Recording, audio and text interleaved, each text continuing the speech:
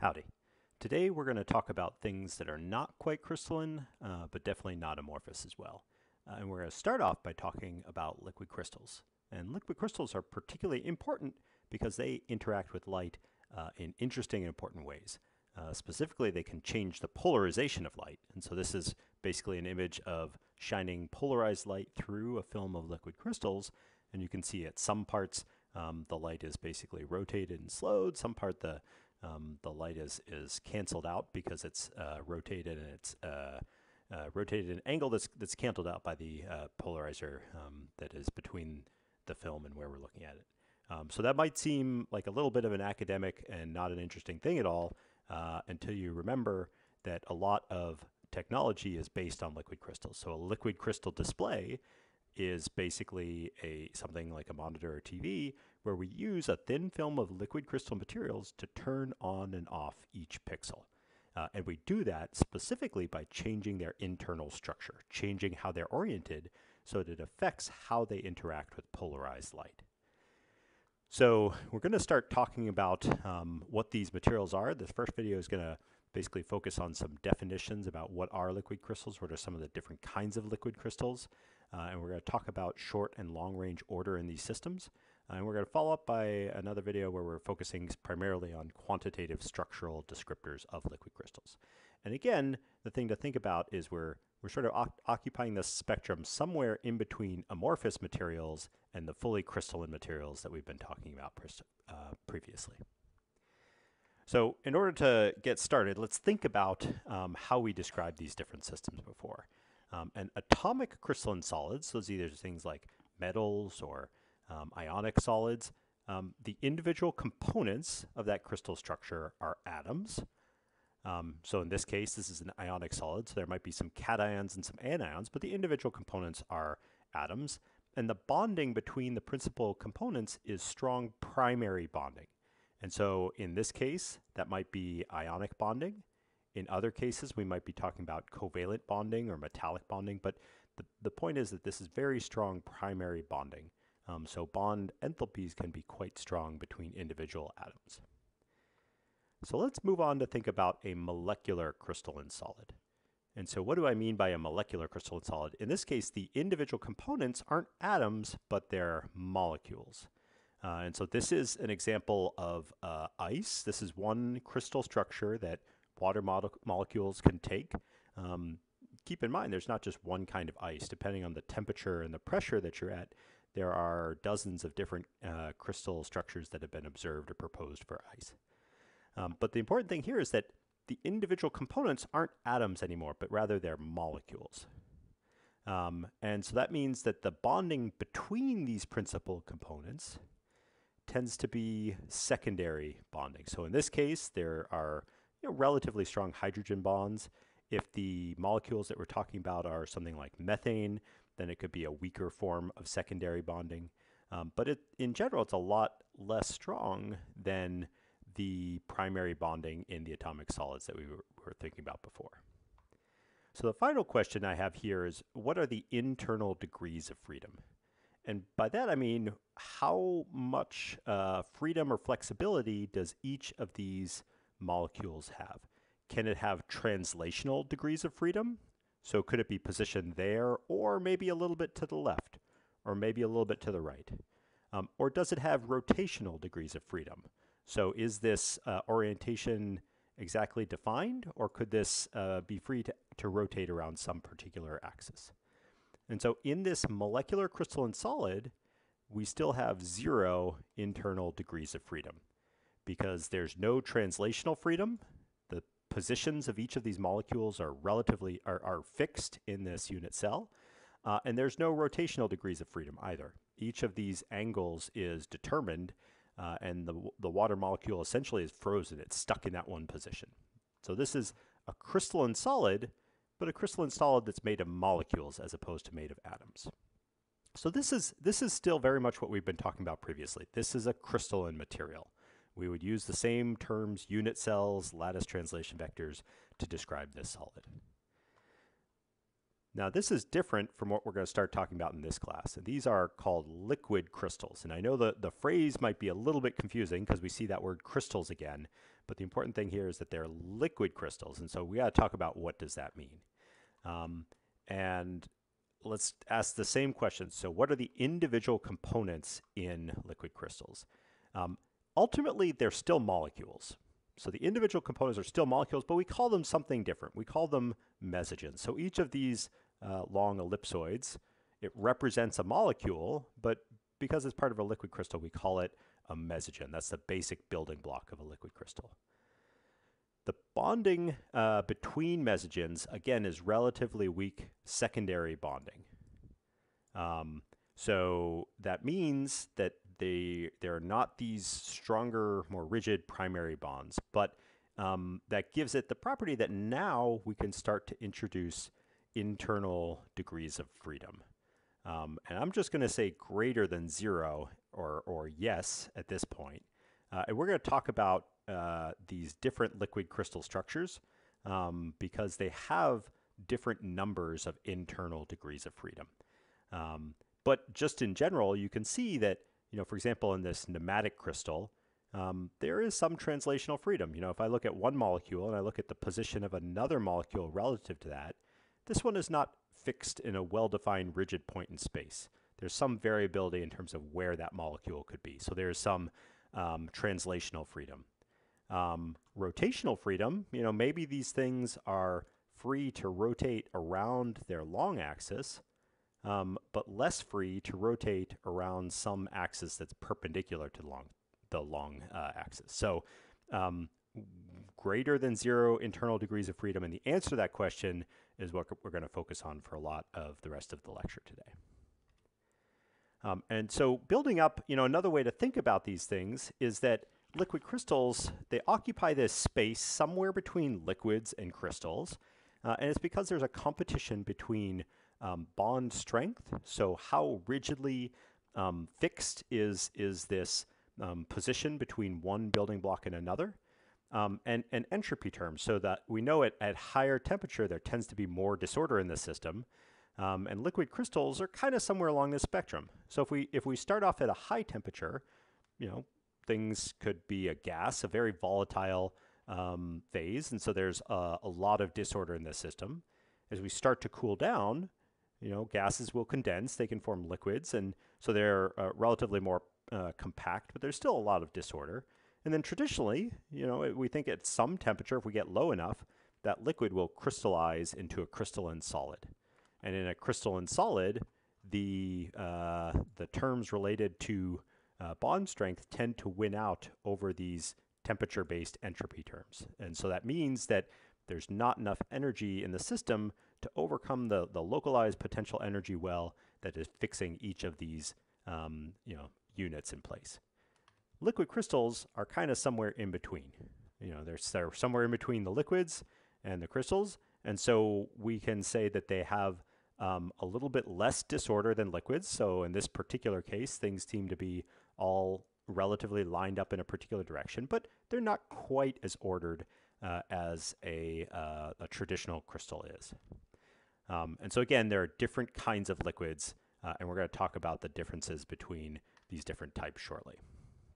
The very first level, we can classify liquid crystals by the shape of the molecule. And it's important to note that the shape is what gives it some degree of order. So things tend to, for example, if we have a rod-like structure, a long axis in a molecule, this is something that's relatively rigid, and so it wants to maintain a rod, you tend to have these kind of molecules lining up with respect to each other. Similarly, if I have a flat or planar molecule, it might make something that looks a lot more like a disk, and disks will tend to stack on top of one another, something like this. So we can classify these things into rod-like or calamitic types of liquid crystals, or disk-like or discotic. I tend to just use the simpler terms rod-like or disk-like. We can also have polymer liquid crystals, and so liquid crystal, again, there's these individual building blocks, the things that we called mesogens, and in a polymer liquid crystal, mesogens are either in the main chain of the polymer or they're appearing as side chains along a polymer backbone. And these, again, have unique properties because now the position and how these messages can stack is constrained by this backbone polymer itself. And finally, there's another pretty unique class of messages that we'll deal with later, and these are called amphiphilic. And so amphi means both, and philic means liking. So they're molecules that like two things, and the two things that they like are apolar solvents and polar solvents. So apolar solvents are things like hydrocarbons and oils, and polar solvents are things like water that have strong dipoles. And so because they have this sort of split personality situation, when you put a bunch of amphiphilic molecules into one kind of a solvent or another, they tend to organize themselves so that the tail or the head, the part that tends to interact with one kind of solvent or another, is exposed to the solvent that it likes. And a perfect example of this is a lot of detergents and soap molecules. The way these work, we think about the solvent that we use them in is water. You're washing your hands, and you put some of these amphiphilic molecules. Well, they'll tend to make little spheroidal shells around oil droplets and particles, and then they'll be washed away in the solvent. And so the reason detergents and soaps like that work is that they're picking up oils and residues on your hands or on clothing, and they're allowing it to be washed away in the solvent. Okay, so now we're going to talk a little bit more about these different classes of liquid crystals. And the two main ones are pneumatic and smectic. There's also cholesteric liquid crystals. These are also referred to as twisted pneumatic, and columnar liquid crystals. And we're going to ask these same basic questions of each of them. Do they have directional order? Do they have translational order? And we're going to focus on both sort of a short-range degree of order, so the molecules that are immediately surrounding that original molecule, and long-range order. So think of a molecule that's about 10 to 100 molecule lengths away from our central point. Do we still know something about the position or the orientation of that molecule in that same place? So pneumatic structures, the first question, let's think about short-range order first. Do they have directional order and do they have translational order? And what do we mean by these terms? So directional order is, if I think about the molecules surrounding this initial central molecule, are they all pointing and aligned in the same direction? And so again, we have to be a little careful when we answer this question because it depends on what rotational axis we're talking about. So they all tend to be pointing in the same way, so they're kind of lined up. And so in that sense, if I think about an axis that's perpendicular to the screen, the rotation angle is pretty darn close between all of these nearby molecules. On the other hand, if I think about a rotational axis that is along the long axis of the molecule, well, they're relatively free to rotate around that rotational axis. And they're kind of unperturbed by the surrounding molecules. And so this is one where it sort of depends. I'm going to say yes/no. Yes, because if I'm looking at axes, they're perpendicular plane. Again, all these molecules are sort of pointing left to right, but they are free to rotate around that central axis. Do they have translational order? So let's think about when we're talking about amorphous solids. We know that there is always some degree of short-range order. If I see a molecule here, it's going to have nearest neighbors that are going to be some pretty well-defined distance away. And that's just because of the shape of the molecule and the surrounding molecules. So there is definitely short-range translational order. But by the time I get to a much greater distance away, we've lost that translational order. So I can't tell you anything about the exact position of this particular mesogen with respect to that starting point if it's some number of molecule lengths away. Directional order, again, they kind of have this overall direction that they're pointing in. And I think really we should focus on this one particular aligned direction. Usually we don't care too much about rotation around that elongated axis. So, there's an argument that under some circumstances you could say they're free to spin along their long axis, but really the thing that we're focusing on overall is the orientation of this particular rod. So we're going to go on and talk about the others, but I want to pause and I want to bring back up something that we had learned when we were dealing with amorphous materials, and that's this idea of a pair distribution function. So the pair distribution function describes the probability of finding a mesogen in a particular position. And one thing that's useful is to schematically draw the pair distribution function in two directions, either perpendicular to the principal director, so perpendicular to the direction that these are pointing, or along the direction, parallel to it. So we're going to do perpendicular first. Let's think about what does that pair distribution function look like if I were going to draw it perpendicular to this orientation that the mesogens are lined up. I'm going to give you a second to think about it. I'm going to go ahead and draw my axes while we're doing this.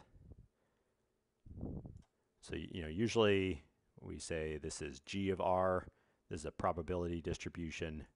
And so 1 is sort of the average probability of being aligned in a particular direction. And this is a radial distance. And so we know, just like other molecules, there's some minimum position that these mesogens can't be on top of one of each other. And then there's going to be some average nearest neighbor distance, and that's going to be the maximum of this first peak. And then there's a little bit of an exclusion zone after that, and then I have my second nearest neighbor, maybe my third nearest neighbor. But after about that, we're going to hit our correlation length. This is chi, the Greek letter chi. Correlation length, remember, that's the distance after which we don't have any additional information about where the position of the next molecule would be. And so if I'm looking at it in a perpendicular direction, my plot might look something like this. Now I'm going to change colors here and draw the pair distribution function along the principal director. And what's it going to look like in that direction? One way to think about this is how's it going to vary from what I've just drawn? Do we have any additional translational order along this particular direction? The answer to that is no. Oops. Where we also are, relatively disordered along the principal director distance or direction. But there is one thing different, and that's just this nearest neighbor distance is going to tend to be a lot longer along that distance than it is perpendicular to that direction. So if I was going to draw the pair distribution function, and maybe I'll do it on the same axis, it would just be stretched out a lot more. I would still have a first nearest neighbor, a second nearest neighbor, maybe a third nearest neighbor, and then we would sort of flatten out. So in general, these share a lot of characteristics, but because the molecules are elongated, it's stretched out when I'm looking along that second direction. So this is my overlap. So this is the hard sphere radius, essentially, and the nearest neighbor direction along what we call the principal director. That's basically the vector that is lying along the direction that all these mesogens are pointing. Okay, so that was a nematic structure. Next, we're going to think about something called a twisted nematic structure. And in many cases, this behaves relatively similarly.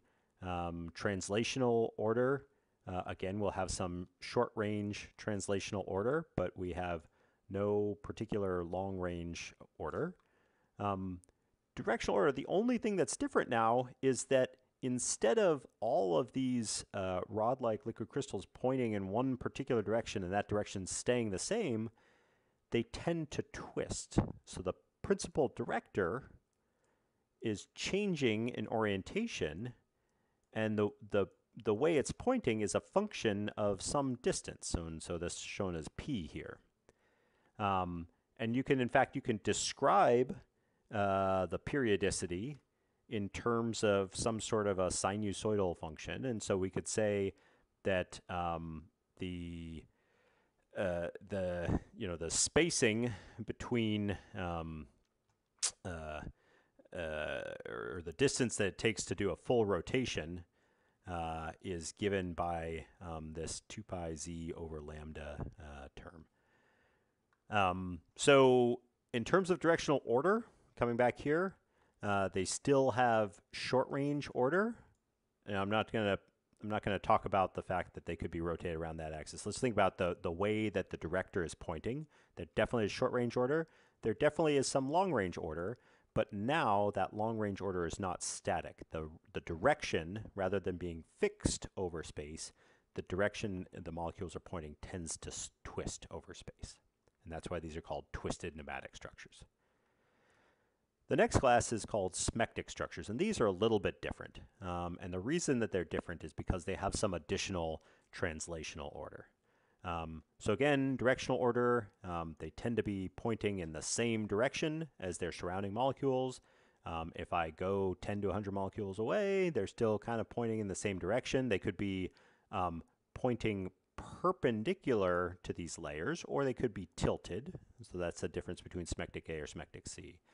But the biggest difference between smectic structures, and if we go back to nematic structures, is that smectic structures have these layers that we don't see in the nematic structures. So I could call this layer 1, 2, 3, and the molecules tend to fall in one of those layers. And so what that means is that, while yes, they have some short-range translational order, they also have some longer range translational order because they tend to fall in a layer, although that is only in one direction. So if I think about a direction perpendicular to the layers, let's call this X, then I could tell you with some certainty positionally where these molecules are. But if I think about another direction, let's say a direction within a layer, we can call that Y, you don't have any additional information in terms of the long-range packing of these molecules.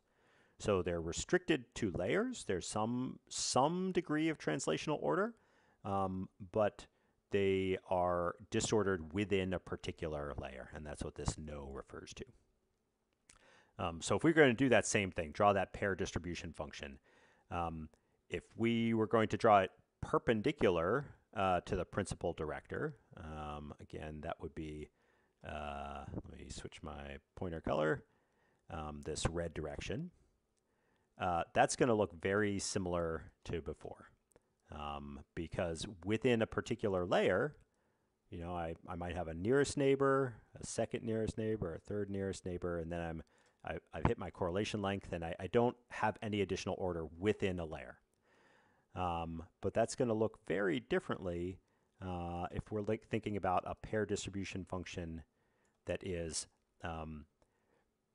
parallel to the principal director. And what that means is along the direction that these molecules are pointing, that's also perpendicular to the layers.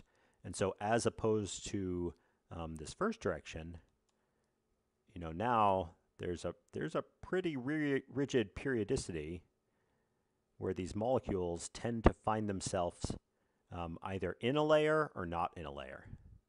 And so I'm just going to say that this extends out some distance.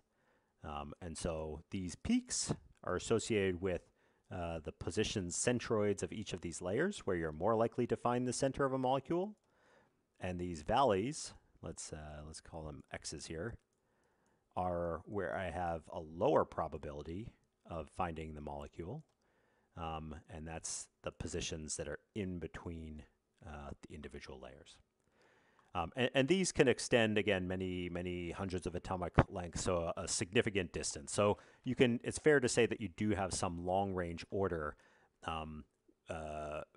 perpendicular to the layers, meaning that the molecules tend to be occupying positions within these layers.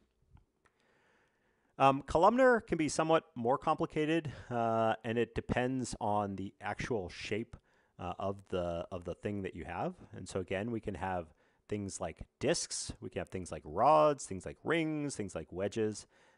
Again, these tend to stack on top of each other, and so in some cases, You might have some translational order perpendicular to the direction they're stacking, and you definitely have translational order along the direction of stacking, but that could be a little bit different. So, I think I'll leave this to you to think about, but you'd ask the same kinds of questions. Where do we see directional order, translational order, and how are these different from smectic structures? I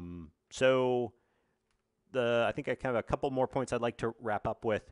We define these as occupying sort of this position between a crystal and a liquid. And the variable here on this axis is temperature. And so we can use temperature to undergo a transition between a crystal, let's say, and a liquid crystal. Or if I heated the system up further, I could go from a liquid crystal to a liquid. A phase change that is caused by a change in temperature is a thermotropic transition, or a thermotropic phase boundary. We can also have changes in their order based on a concentration of solvents. So how many solvent molecules, that's what these little purple dots are supposed to represent, per the concentration of mesogens. So a lyotropic phase transition is a phase change that's caused by a change in sort of a concentration of solvents. And so generally you could think about this as, I have molecules that are dissolved in some solvent, and maybe I'm evaporating a solvent, and at some point they're going to start to arrange in these liquid crystal structures. And I'm going to wrap up with this. The next video is going to talk about some of the quantitative measures of order in liquid crystal structures in more detail.